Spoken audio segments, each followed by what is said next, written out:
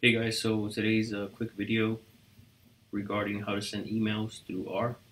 So you're going to need this package called Mailer, install it, and then activate it. So the first thing I'm going to do is store my password here.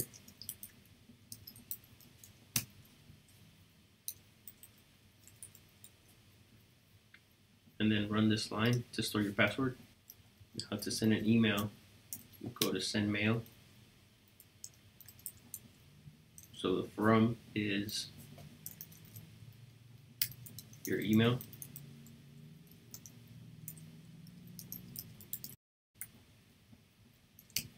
And then the recipients go here. You can enter as many as you want. But in this case, I'm just going to send an email to myself.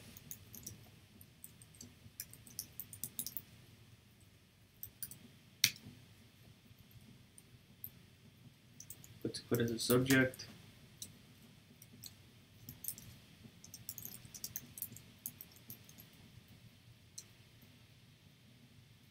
and then the body of the email,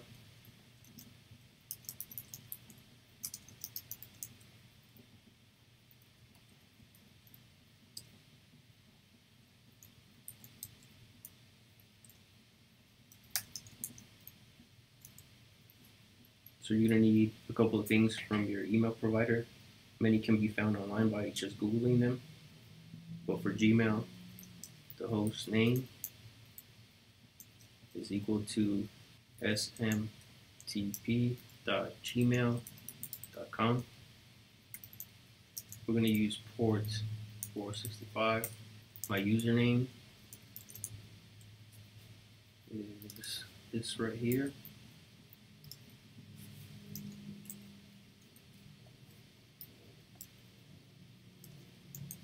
And the password is your password. SSL script, we'll set that equal to true. And then authenticate, set that to true. And then finally send, set that equal to true. So if you get this error, you're going to need to download two things.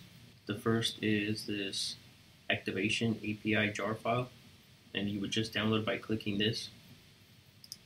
And then the activation jar file. I've already downloaded these. We need to put them in the mailer package path. To find that path, you would just type system file, put it in Java, and then package.